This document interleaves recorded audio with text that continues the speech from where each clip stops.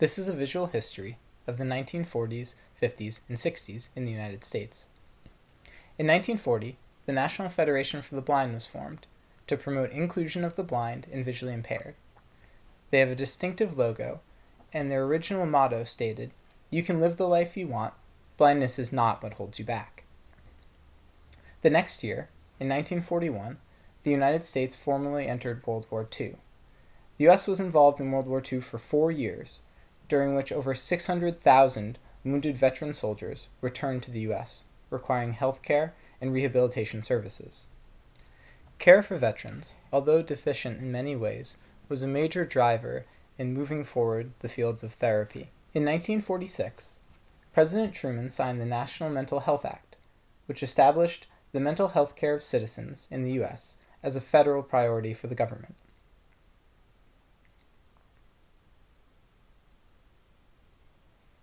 By 1947, the Paralyzed Veterans of America organization was already providing services to encourage and assist the recovery and transition of significantly disabled veterans.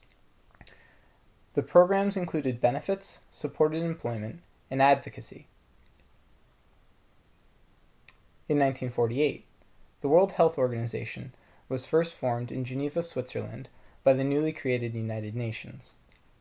In 1950, Thorazine, the first ever antipsychotic drug, was approved by the FDA.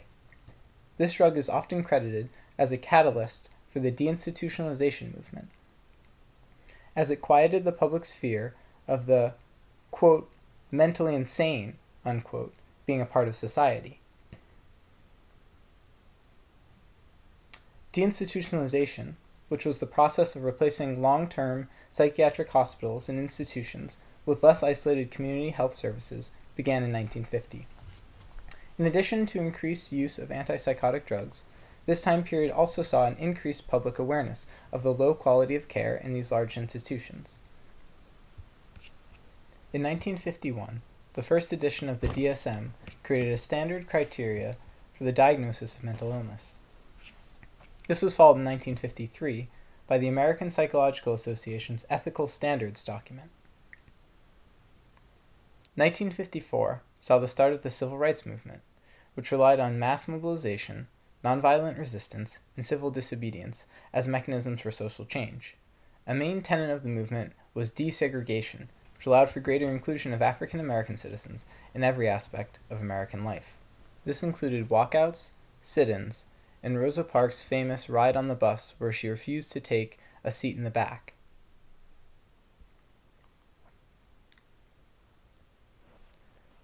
Simultaneous to the Civil Rights Movement, the war in Vietnam raged in Southeast Asia. The war provoked anti-war activism in the U.S. and also increased visibility of the psychological impacts of war observed in returning veterans. The number of people who served and the conscription that went into their service led to a high rate of PTSD, with many soldiers returning with psychological wounds that required health care the same way that physical wounds do.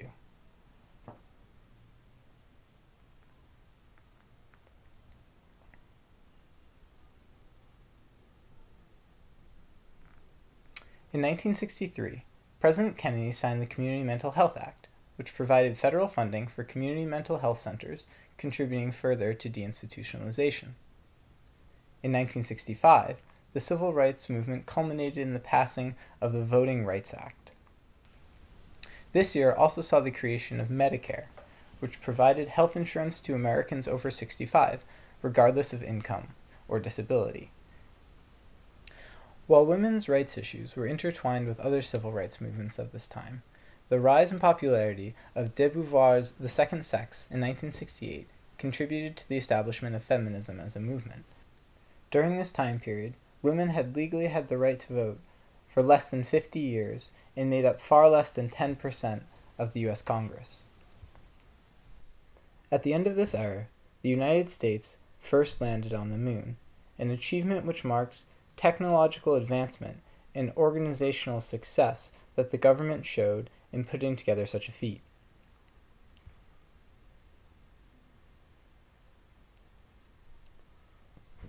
General trends of the 1940s, 50s, and 60s show a shift away from exclusion and a shift towards policies in a society of inclusion.